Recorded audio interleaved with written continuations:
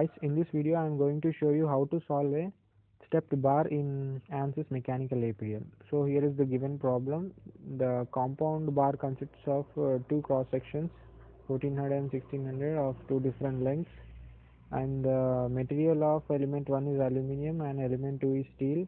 The Young's modulus has also been given. We need to find the deformation, stresses and strains when load is applied. So first of all, head to preferences, structural, click OK. Preprocessor element type. So the element type we are using is the link 3D finite strain element. Click OK and close. Now the element has been given, its area needs to be assigned. Go to real constants and give the area as 1400 for first element, and for the second element give it as 600 mm square. Click OK, close. Now go to material properties and assign the Young's modulus. Structural, linear, elastic, isotropic. Young's modulus is 2E5 for steel and 0.3 as Poisson's ratio. Exit. Now the material properties and real constants have been given. Go to modeling, create nodes in active CS, and the first node is at origin 000. The second node at 300 mm, the third node at 300 plus 400, 700 mm.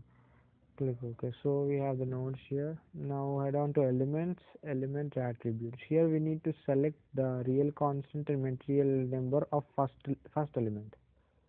Okay, auto numbered through nodes. So here is the first element, is a straight line.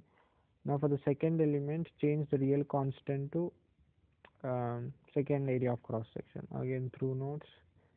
This is the second element. Now the modeling has been done. Now head on to loads. Loads, define loads, settings, apply, structural, displacement on nodes. So first of all we need to constrain the motions at nodes 1 and 3. Click OK. Arrest all the degrees of freedom as they are fixed. Now we need to apply load in terms of forces on node 2 along x-axis, and its value is 200 kilonewtons. 200 kilonewtons. Click OK.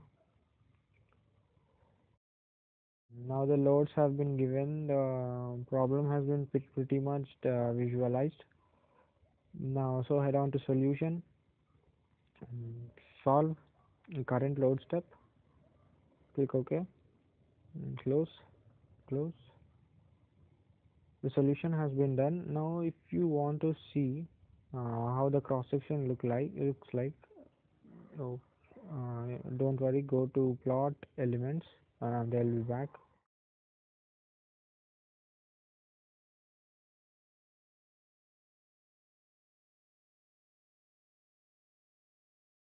Then go to plot controls, style, size and shape. If you click on the display of element, you will be able to see the cross section. The isometric view, orthogonal view, the front view.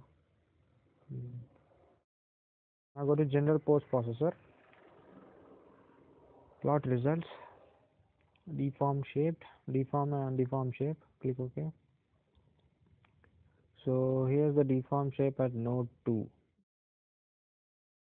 You can animate it by going to plot controls, animate, deform shape, and give the number of frames and time.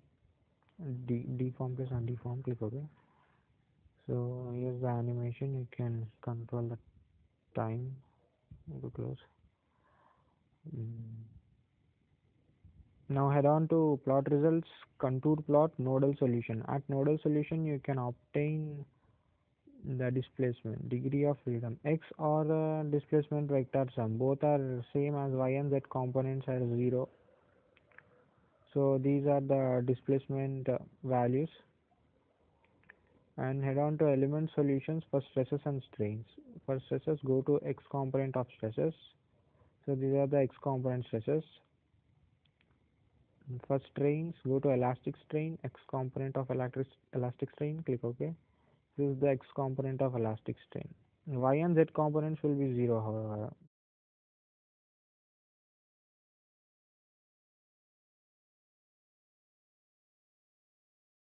Now go to list results, nodal solution, degree of d of solution x component to obtain loads in the form of text and element solution for stresses and strains in the form of text. So these are the values. Similarly, it's strain, elastic strain, x component. Okay. So that's all about this problem. That's how you solve a stepped bar in ANSYS mechanical APDL. Thanks for watching and subscribe if you want to see more of these videos.